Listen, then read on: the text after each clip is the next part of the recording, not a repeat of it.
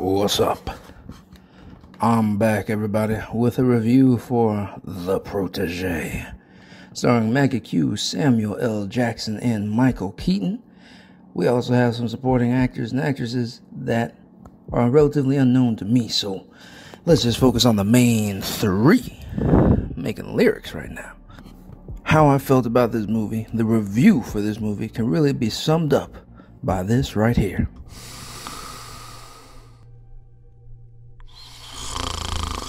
That is the essence of the film. I'm telling you, this film will put you to sleep. And this is by no means a bad film, though. It's just not an intriguing film. It feels like it takes tropes, feels like it takes some influence from a lot of different source material and puts them together. That doesn't add anything to it or make it better. We have the main character, Anna Dutton, who is found as a lost baby, lost child. We see this in the trailer. By Samuel Jackson, is trained to be this ultimate killer. She is stoic to no end, no degree. And on screen, that translates into a boring character to watch. I'm going to focus on her for the majority of the review, mainly because her character, at its core, is, to me, what's the problem with the film? The film was not intriguing because her character was not intriguing.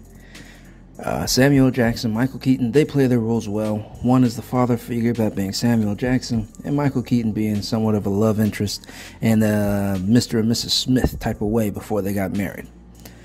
Maggie Q does well in this film, and honestly, she disguises either her age or just maybe her mobility very well. However, the choreography around her character, the moves that she uses, all of that didn't really work for me. John Wick would probably have helped this film a lot if they had got the choreographer from John Wick and some sense of weight into the punches and the action scenes.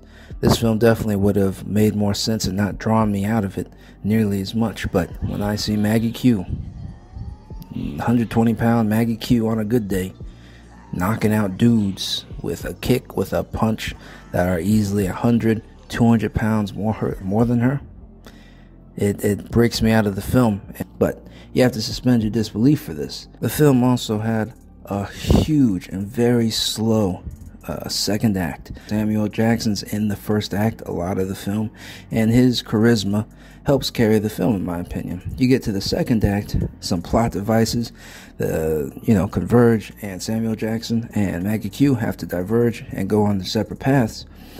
And Maggie Q just doesn't hold the film for me. Her character does not have enough emotion and is not emotive enough to make the film actually intriguing. I found myself falling asleep. Michael Keaton helps a little bit, but honestly, maybe it's because I'm young. I truthfully just saw two old people that wanted to bone. And lastly, in the third act, it's cut short. It feels like a lot of the scene was cut out, maybe, or some of the scenes were just sped up real quick, where we got through the action within a couple of minutes, and then we got to the final climactic fight, which was also a couple of minutes, and then that was it. Film over. Everything's done. This film was a mixed bag, and it definitely was not the strongest, and I would say probably the worst that Samuel Jackson has released in 2021. Have you guys even heard of this film? I mean, I did not hear about it until the day it came out. I'm going to give it a 6 out of 10. Maggie Q, Samuel, Michael Keaton, they did their job. They showed up for work, and they played their characters well. It definitely wasn't wooden or, a bad performance, but it was just not a great plot, not a great story, not intriguing characters enough to keep any audience awake. Definitely a wait to watch movie. I hope you guys enjoyed the review. If you did like the content, please like and subscribe. I'd greatly appreciate it. Y'all have a good one. Peace.